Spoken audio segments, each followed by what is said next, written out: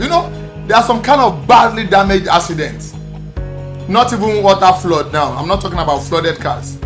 Badly damaged accident. Let me say the back go down nearly cut into two. The front go down shift. All airbags go down there dispensed. Both the cutting airbag, both the steering airbag, both the dashboard airbag, the under the steering airbag go down there dispensed. Those kind of accidents. I know so you don't buy them before. You don't buy that kind of accident before. Some of these cars are rollover, and when you hear rollover, when Copart tells you a particular car is a rollover accident, na turn boot car be that. Car we don't fall, we don't raise them up back. They are usually called rollover on Copart. I think with IA it is called rollover.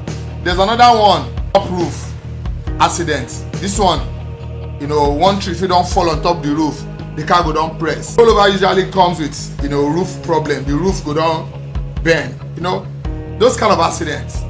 You get some car dealers where they buy them. Badly damaged accidents. Some of these accidents or some of these vehicles are supposed to be converted to spare parts. No cap. I'm gonna be shaking some tables today, and I'm sure a lot of car dealers will not like what I'm about to talk about. Some old car dealers, senior colleagues, some are my mates. I'm sure they're gonna come with a lot of bad comment or something, or even when they don't come with bad comments, I know they're not gonna be happy wherever they are watching this video. But then, this is not to tackle you, but it's just to set the record straight in order to guide those coming into the business fresh. So let us help those coming into the business so that they can be guided. Because of the price, some car dealers will still buy. Some have a badly damaged front end accident. The entire front is so damaged that the entire airbags are dispensed. The engine is affected in a way. The windshield is shattered. And some people will still buy them and want to bring to Nigeria. There are some rear end accidents. The entire back, the boot is gone, the rear light is gone. And some of these vehicles, there's no way you can fix them but to cut another back. Some people will understand what I'm talking about. They go as far as Owode, somewhere around mile 12, to go and cut the back of another damaged vehicle and join into this particular accidented vehicle to make it a complete car. This is one of the things they go through in order to bring this car back to life. You really make profits at the end of the day in this business? My answer is not really. Maybe 10% out of 100%. 10% can be lucky to make profit. 90% really don't make profit. And I'm going to state why you cannot make profit. And while I'm stating this reason why you cannot make profit, I want those that are coming into this business newly to equally take note of this and take that as something to guide themselves with. Number one, from the day you are buying these badly damaged cars, you are already at a disadvantage. The first disadvantage is, how do you ship this vehicle out of the United States? First problem. Number one, most of these vehicles will have to go through the forklifts, or you carry them to your container if you have one, and that is going to attract an additional cost for you because they cannot go normal on a Roro shipment. When this car gets to Lagos and you want to do your custom clearing, you are going to pay the same amount if you are bringing a 2015 badly damaged car, another 2015 with a minor damage accident. You are paying the same amount of money. For example, if you are bringing a badly damaged Lexus 2015 RS350 with a minor damage Lexus 2015 RS350, you are going to pay the same amount of money with the other guy bringing a minor accident. The third disadvantage is that somebody with a minor accident will drive his own car from the port to his own workshop or to his own office or to his house. You are going to tow that vehicle from their Papa port to your mechanic workshop or to your panabita space. That's another problem. So you are going to pay for the towing van to move the vehicle from a Papa port, down to your panel space. You want to fix this car and bring it back to life. The roof is damaged, the airbags are dispensed, the front could be damaged, it could be the one with rear end accident. Now you start another trouble by buying all of these parts. You pay more for spare parts.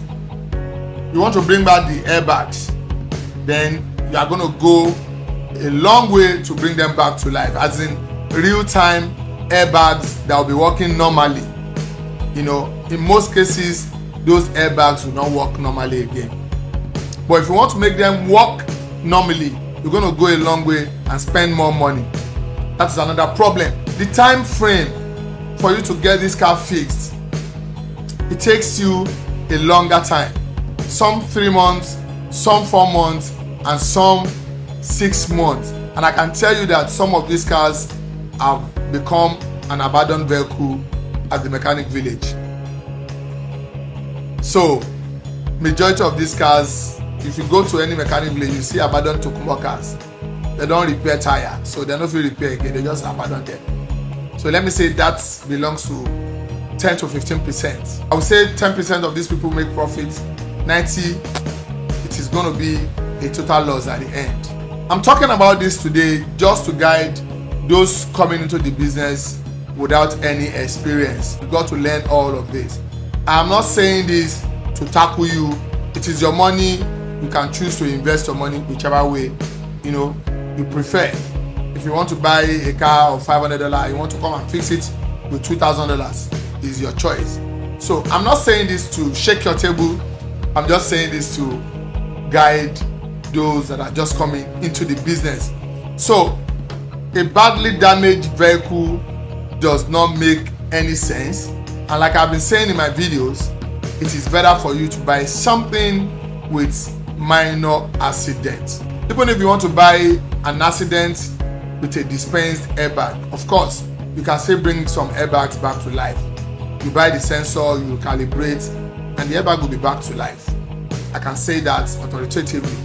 But then not all of the airbags. When your vehicle comes with minor dents, minor accidents, you'll be bold enough to show your buyers the history of the vehicle, and that is another disadvantage for those bringing badly damaged vehicles. When the buyer comes and want to do VIN check, it is difficult for them to, they feel reluctant, and so that is the end of the business, because you will not do a VIN check for a vehicle. At the end of the day, you see the accident and you want to buy. That is why I said you are practically not making any profits.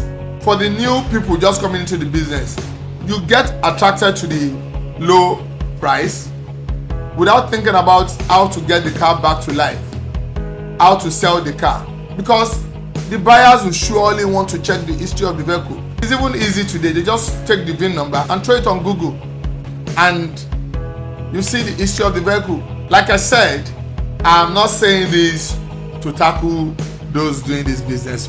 Nah, I'm only saying it for those coming into the business to be guided and not to be attracted by these badly damaged accident vehicles, so you don't get your fingers burnt. You are coming into the business fresh.